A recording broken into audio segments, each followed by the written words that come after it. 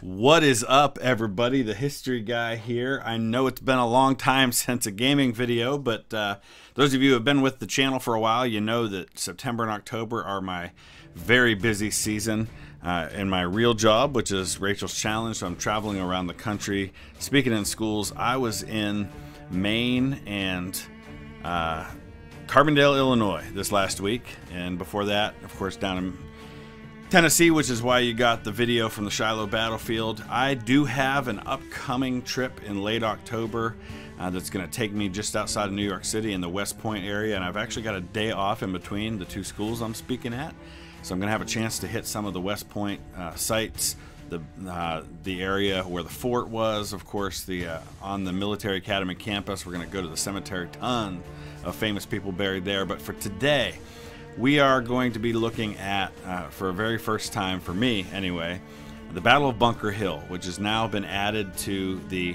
what is Backer Build 3 of Ultimate Admiral Age of Sail. It's this kind of pre-release alpha stage of the upcoming release of this game. It's now got 10 battles. There are a couple of other ones that have been added as well, but we're going to look at Bunker Hill today. I'm so excited to dive into this one. I'm a huge fan of studying the American Revolutionary War. So we'll talk a little bit about the history behind this battle, which was not fought on Bunker Hill. So I don't expect to do incredibly well on this actual battle, just because I am still very much a noob at playing this game. But at the very least, it gives us a chance to talk about the historic Battle of Bunker Hill, which was a big, important step in the Revolutionary War and kind of that process of eventually winning their freedom for the Americans. Our destiny has brought us here on this hill. We built this redoubt to stand for our rights against the mighty British Empire and its arrogance. Of course, this is not Bunker Hill. This is Breed's Hill that we're fighting on.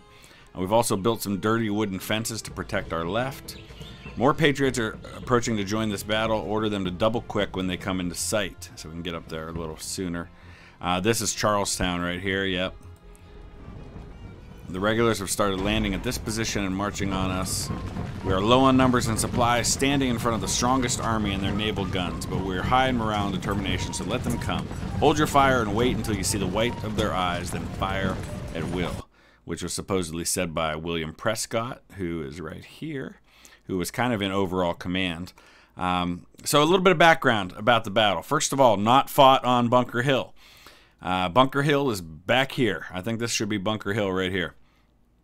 So originally, that was the objective for both armies. The Americans were supposed to set up their fortifications here. The British were supposed to take that hill. Somehow, they all ended up fighting over here. They called it the Battle of Bunker Hill, but it's on Breed's Hill, which is this hill here. Just kind of one of those weird things that happened. It was a British victory, but it was an incredibly costly British victory. Out of about 3,000 troops the British sent into battle that day, they lost 1,000 of them. So it was a big deal. And it was kind of one of the last hurrahs for William, or not William, Howe, for, what was his name? Yeah, it was. Howe was here. But it did not really go that well. Thomas Gage was there as well.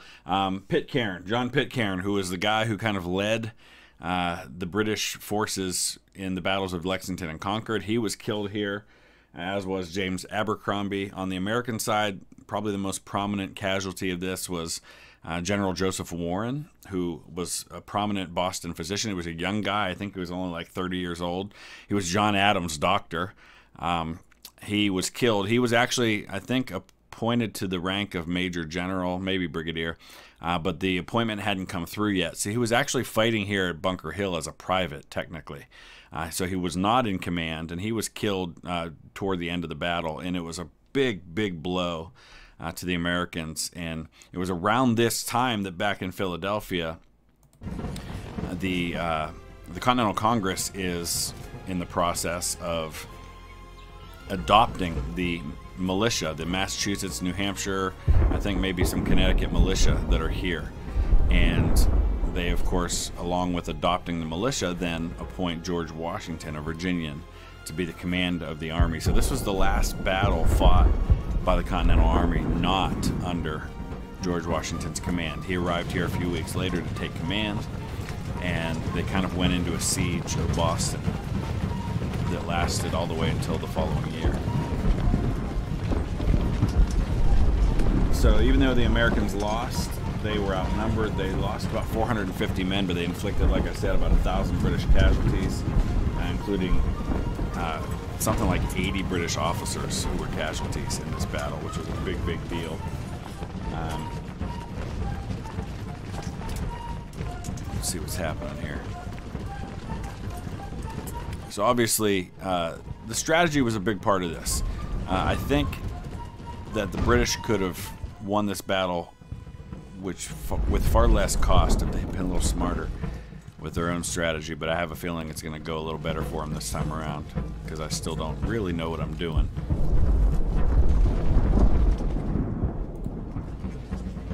But this is our first kind of large-scale land battle that we're experiencing with this game.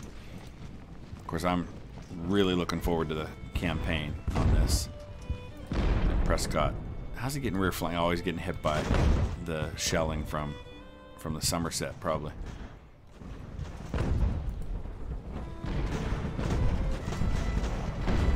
Gotta say, I'm a little disappointed that the men behind the fortifications are taking more casualties than they're dishing out at the moment.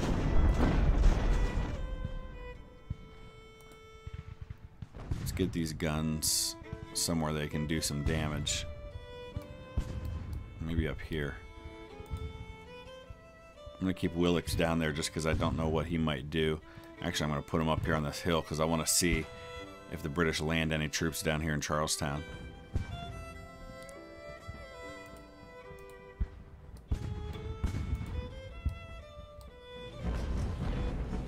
I want to get somebody up here on the flank, so if he marches into here, we can hit him. I'm going to hold Madison in reserve right there. We'll put Ellis over here. I'm watching for the reinforcements. I don't think they've come yet.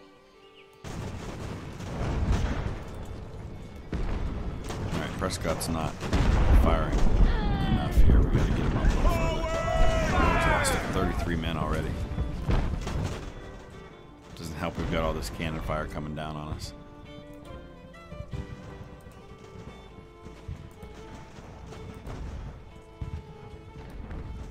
I'm gonna have to move Gibbs up because I think we're gonna lose Low before too long. What's happening over here? Okay.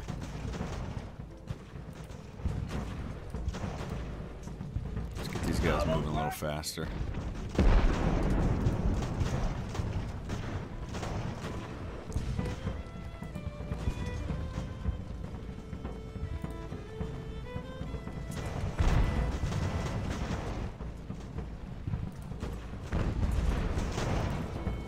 Pull Prescott back. Because now he's got a second unit firing on him.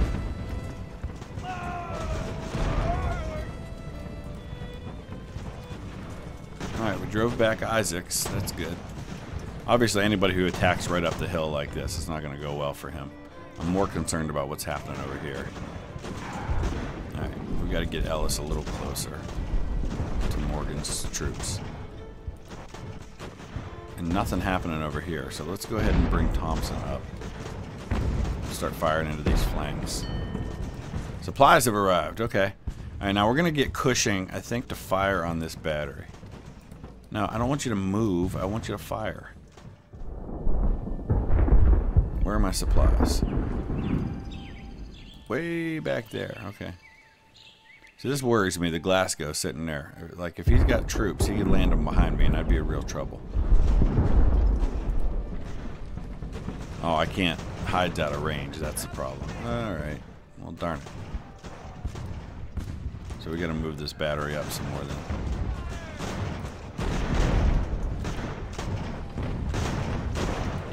Fortifications destroyed. I can't occupy fortifications there. That kind of sucks. Alright, let's move Prescott back up. I'm going to put more up here. See if we can get into Mayall's flank.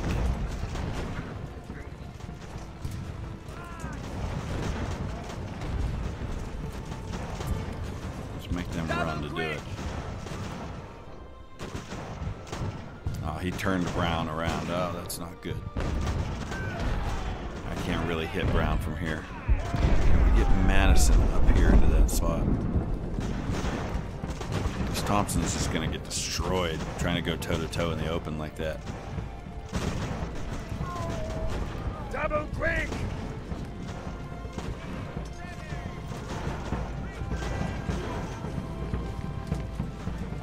Yeah, he's wisely going to start charging me because he knows I'm about to break. Darn it. Alright, that's not good. We just lost our fortifications here.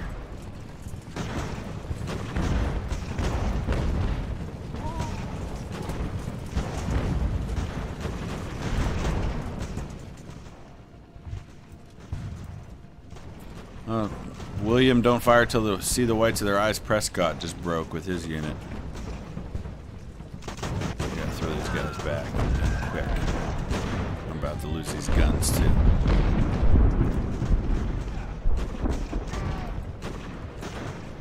No, don't charge. Just fire on them from here. Alright, things are going better down here. My 6-pounders just got shattered. I'm not surprised by that. As soon as I lost that part of the fortifications, I knew I was in trouble.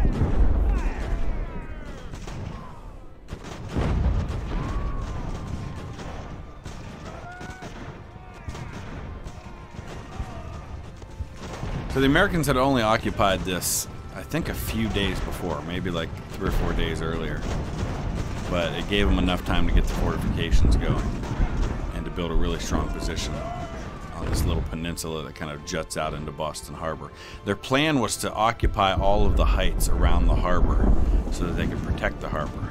And of course the heights kind of became key eventually to the American victory. Oh, he just charged those other guns. Oh man, I did not see that coming. Meanwhile, Moore is going headlong down in there, and that's not good. Let's get him out of there.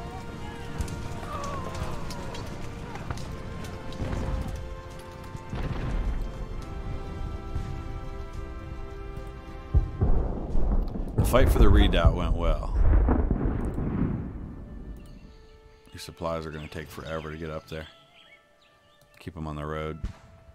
Can I draw a line like I do in Ultimate General Civil War? Yes. Okay.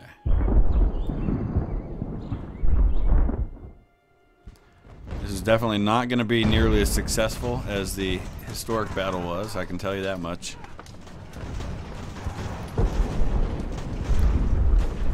Yeah, those fortifications are destroyed there. I can't even occupy them.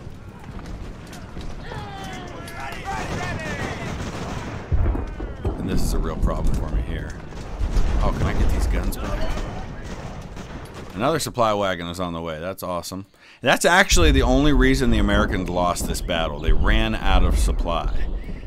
They could have probably continued to hold, but they started running low on ammunition and eventually were finally forced to withdraw because they just couldn't keep fighting off the British onslaught. Yikes. This is going to get bad quick. Here comes another landing up here. Let's get Prescott back up in there. Yeah, Moore's in trouble because I got him caught down there in the middle of everything. I'm trying to break through to get him out. Let's send Prescott this way. His morale is only 24%.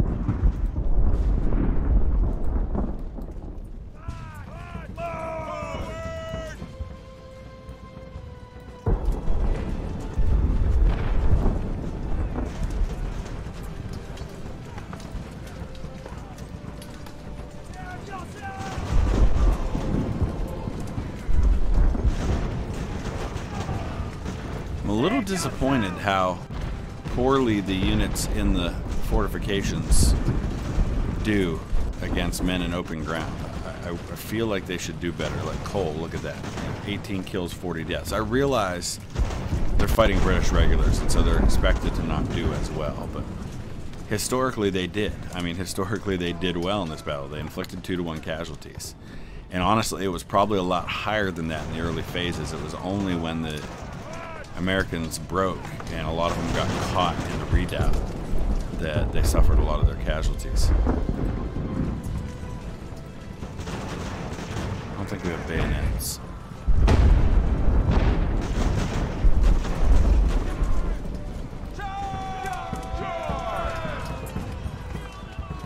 Double quick! I'm gonna fire on some Marines here.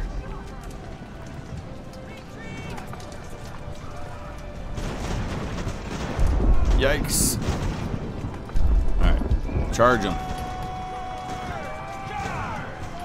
Prescott's men are going to break. I love the little New Hampshire flags and the Massachusetts flags. It's really cool to kind of see the 3D modeling, and I wonder how that'll be. I mean, obviously these battles are not nearly as big as when you get to Civil War battles. I think the largest battle in the American Revolutionary War was probably the Brandywine or Germantown.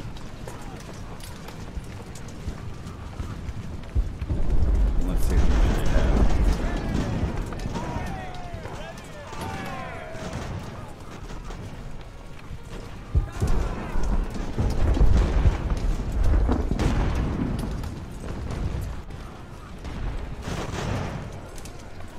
Yeah, probably about 30,000 men combined on both sides. That was about as large as any battle got during the American Revolution. Now granted, if we're going to get into Napoleonic battles, different story. I don't know how much that'll get into or not.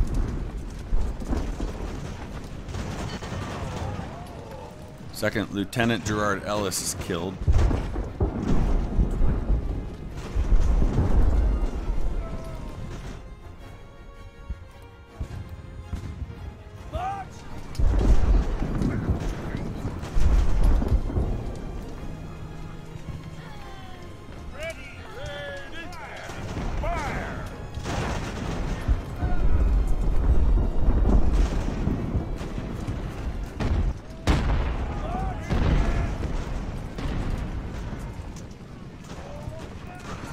So the nice thing is when the crew's shattered from guns, you can kind of rearm them with your infantry units, which is what I've done here.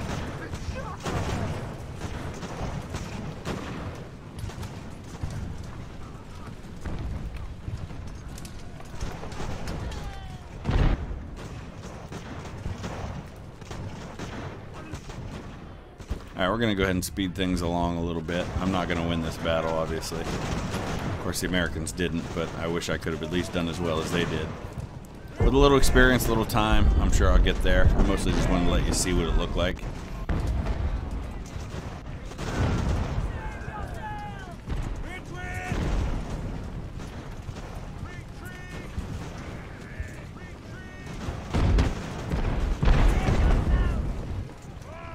Oh yeah.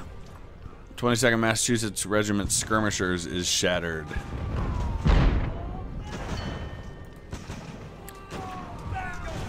The British secured Breed's Hill. My supplies aren't even going to get there. They're actually getting fired on by somebody that I can't even see back there. Well, anyway, there you have it. The Battle of Bunker Hill. Let's go ahead and finish it off and just see what the ugly casualties end up looking like. I'm going to get much better at this game by the time we get a campaign. And I'll be ready to go when that time comes, but at least you get a kind of a first look at what this is like. The 18th Massachusetts just surrendered.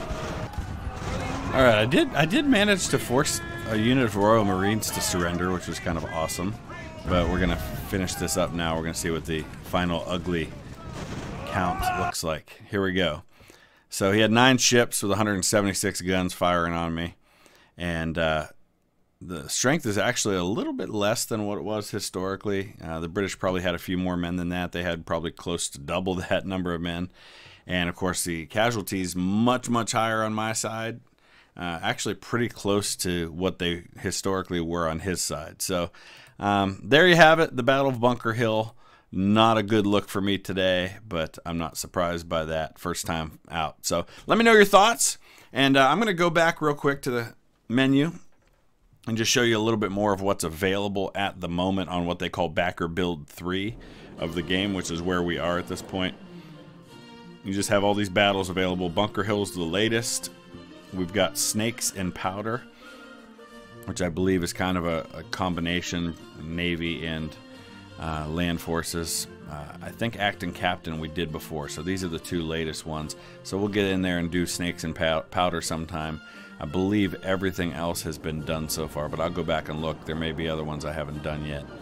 But there you have it. So let me know your thoughts. Please hit that thumbs up if you would. I am going to try to get a couple more videos going this week on games. I've got a few more things coming from visits to historic sites out in Wyoming. I visited the supposed grave of Sacagawea. And I also visited Independence Rock, which is an important landmark on the Oregon Trail. So be watching for those in the coming days. Thanks so much, guys, for your continued support and your patience with me when things are a little quiet this time of year. I promise it's going to pick back up very, very soon. Thanks a lot. We'll see you again soon.